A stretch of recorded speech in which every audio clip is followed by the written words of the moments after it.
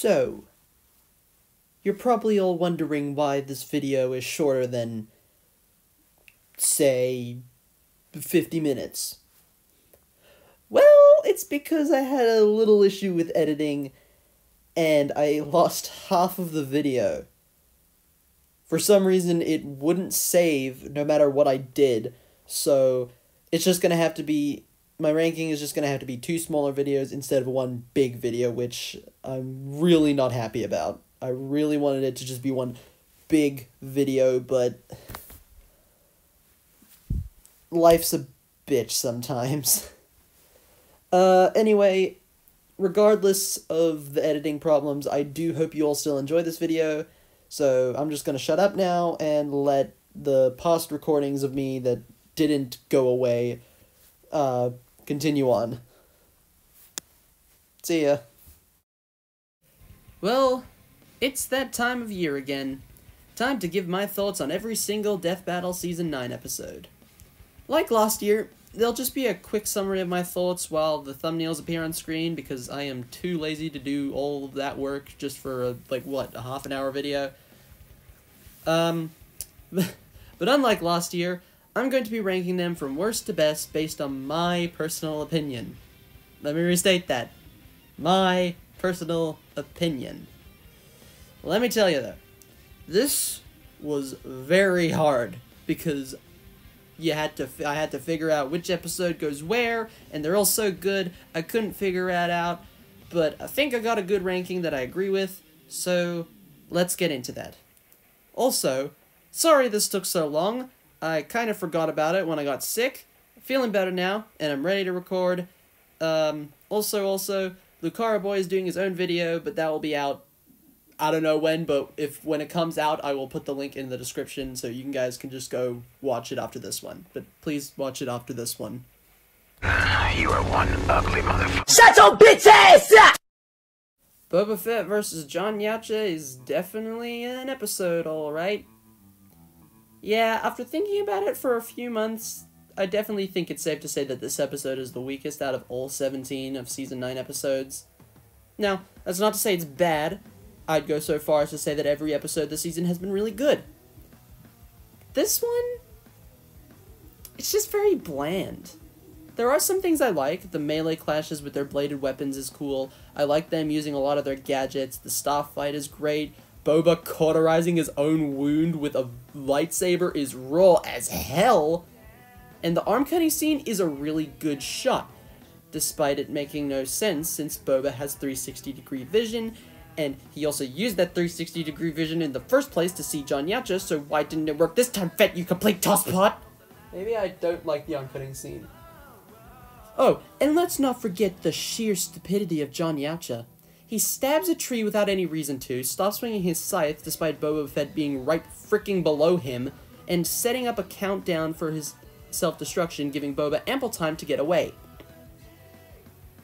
John, if you wanted him dead, and let's be real, you did want him dead, why did you set up the countdown, you idiot? Why not just detonate it and take him out as well? I mean, it's not like it matters since he survived at point blank, and despite the analysis saying that he frickin' can't. Outside of that, the episode just doesn't really give me anything. The analysis is just there. The track is okay, it's more of an environmental one. And it's fine, I guess. It's just an okay episode with nothing that really stands out a lot. Unlike John Yacha's dreadlocks. Seriously, sometimes they flop all over the place, and other times they're as stiff as a tree trunk. Light as a feather, stiff as a board. Boba's voice actor, Cameron Nakad, does a good job with him, but this is easily his weakest performance in my opinion. Especially with the ugly motherfucker line. Like, not only does it not make sense for Boba to say, but it just feels like it's been thrown in there for the sake of being a reference. I think something better like, I've seen worse, would have been way more in character for Boba Fett. Overall, episode is just kinda okay. Wait! Are you not using magic? Nope. Ooh boy, this may be one of my more controversial takes. Dagger vs. Asta is an episode I have nothing else to say on. The analysis was boring, the fight was... okay, the fight was pretty good. What the hell happened to Black Whip? I like the callback to All Might vs. Might guy, and the death sucks. The voice acting is good, I like a lot of Asta's lines despite him just kind of being there, and the track slaps harder than a cat on steroids. Literally, that's all I have to say on it. This episode is just so... nothing to me. Probably even more so than Boba Fett vs. John Yacha. Only reason this one is higher is because the animation is better, and once again, the track slaps. Also, I'd like to give a big thank you to all the Black Clover fans for basically deterring me away from the series forever. Because of your attitude towards the freaking throwaway line about luck, and also Asta becoming Zoro from One Piece. Yes, that actually happened, I'm not kidding. Not the Zoro thing, but people actually getting mad about Asta doing that. I don't think I'll ever want to check out the series now. Seriously, this waiting period was just hell. People on Twitter lost their minds over the luck line, and I know that a majority of the fandom is probably really chill, but frankly, I'm not pushing my luck. Yes, I'm ending it off that way. Suck it up. Jason vs. Michael is still a really good episode, but I'll admit, it got a little worse on a rewatch. The analysis was pretty fun. I like them bringing up all the weird and wacky shit that these movies have done. They fucking brought up Busta Rhymes and Michael's analysis. That shit is funny, and you can't tell me otherwise. The editing is also on point, but let's be real, that's standard for an episode of Death Battle nowadays. Oh, man, I just wish the fight was a lot better.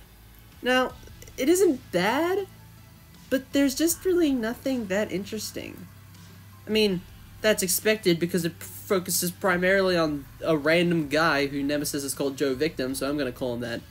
And, I mean, there are some cool things I like. The Blackest Eyes, Devil Eyes line is really good. The atmosphere is honestly the best in the season. I like the Dead by Daylight reference when Michael hits Joe Victim in the back.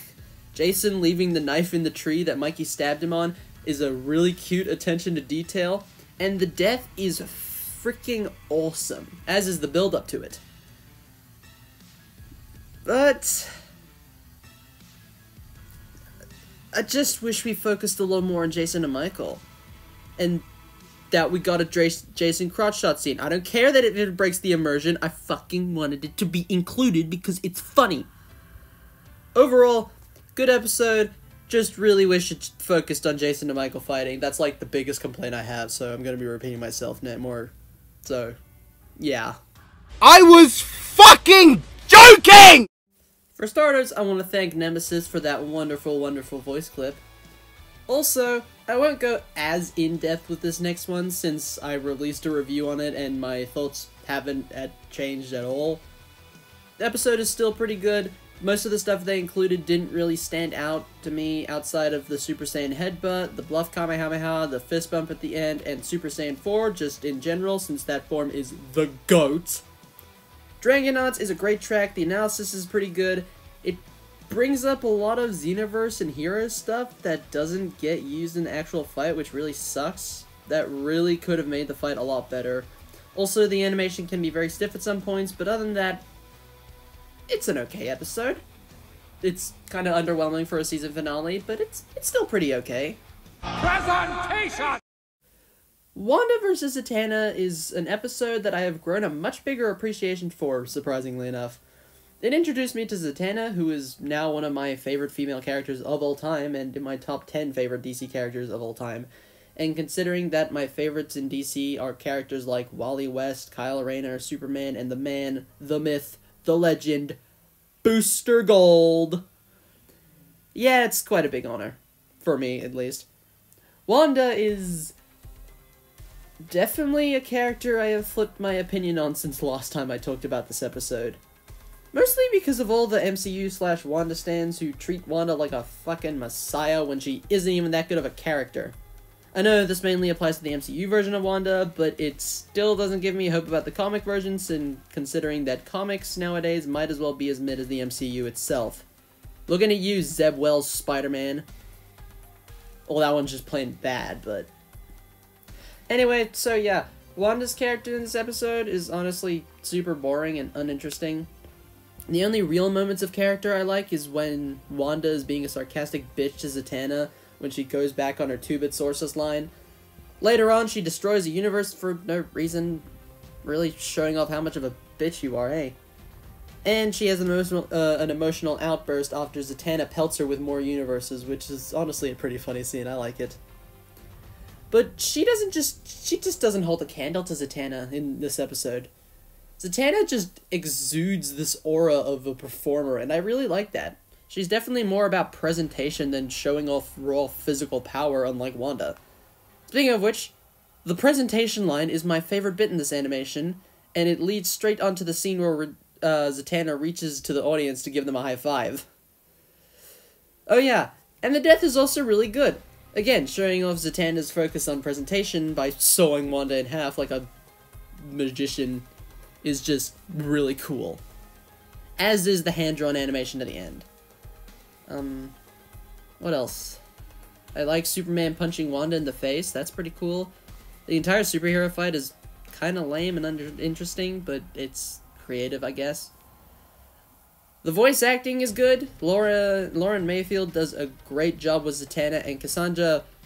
Oh god, Cassandra Wladislava? I am very sorry if I mispronounced that. I mean, no disrespect. She also does good with Wanda. But, as much as I just praise this episode right now, unfortunately, it is another case of missed animation potential. We don't really get any crazy reality warping feats outside of Zatanna reaching past the aspect ratio, which is cool, I'll give them that. But I just wish we got more of that.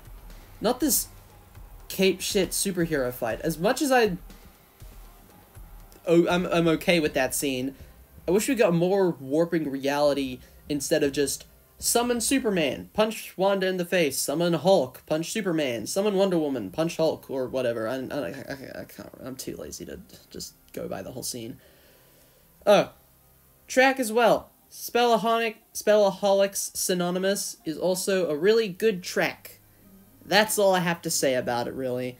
This episode is good, but could have been a lot better. Is that me? Is that me stronger than me? I'll f***ing kill me! Thor vs. Vegeta is a good episode, and that's really about it. Okay, in all seriousness, this episode kicks all kinds of ass. The analysis ain't winning any awards for the greatest in the entire series. I mean, it is just kind of okay. But the editing is good.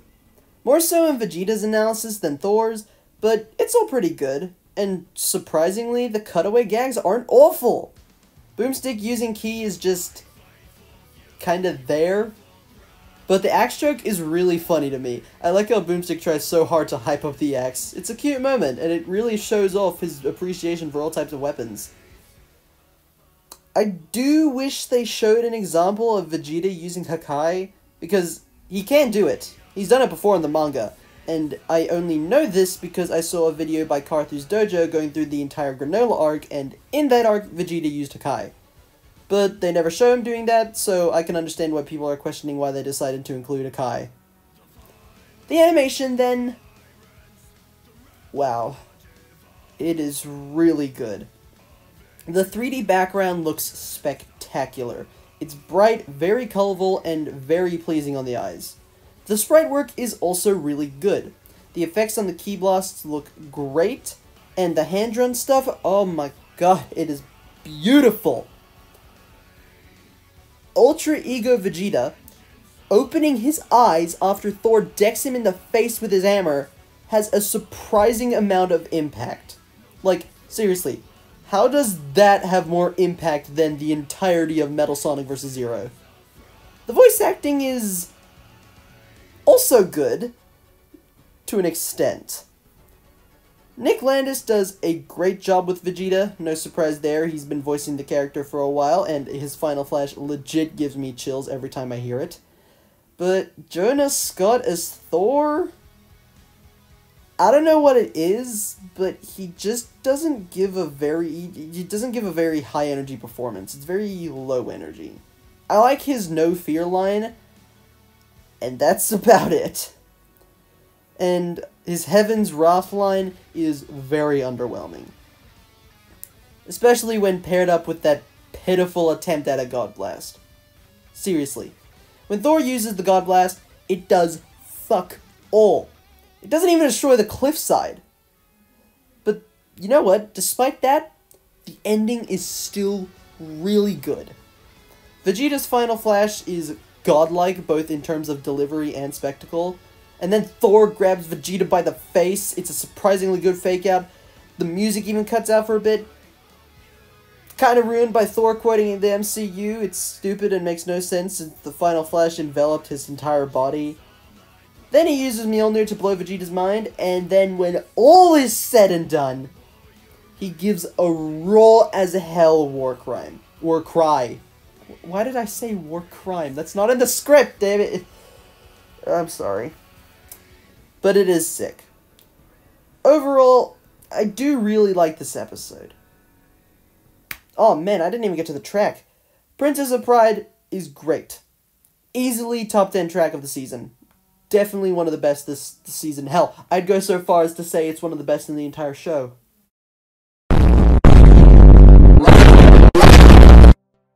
Black Adam vs. Apocalypse is a really damn good episode. But it's one that I have surprisingly little to say on. It's a good episode, with a good analysis that gives us a good rundown of the characters, and that's really about it. The fight is also really fun and entertaining. Yeah, I know, it is more cape shit, but overall, the stuff they do is really fun. Adam flying around Kahndaq has a lot of speed to it, and then we see him. The boy. A fake-ellipse. This joke will never die for me, accept it. I like Adam getting swarmed by a bunch of Apocalypse's army, and then blasting them away with the Yellow Lantern ring after those sick as hell line deliveries from both Wolf Williams as Apocalypse, who I have warmed up to over the few months, and Cameron Nikkad as Black Adam. Great voice deliveries overall. I like them fighting so hard that they destroy a piece of the moon. Oh, and before I forget, I finally understand why Adam only created a yellow tiger instead of Apocalypse's greatest fear. It's because that's all he did with the Yellow Lantern ring, so that's nice, I guess. It's comic accurate. Giant Apocalypse is cool, and the death is also cool, but Adam just giving up makes no sense since he still has his powers. Oh well. At least the track is good. Fallen Gods is a really good rap track, which is something I don't say often because I'm not a fan of rap. But the lyrics, I'm powerful, I punch the best, will never not be funny. Overall, it is a good episode, but it's not a top 10 episode for me. It's still pretty good though, I like it, I rewatch it a lot. Hey, that was part 1 of my Season 9 ranking. Again, I am very, very sorry for the fact that this video has to be in 2 parts.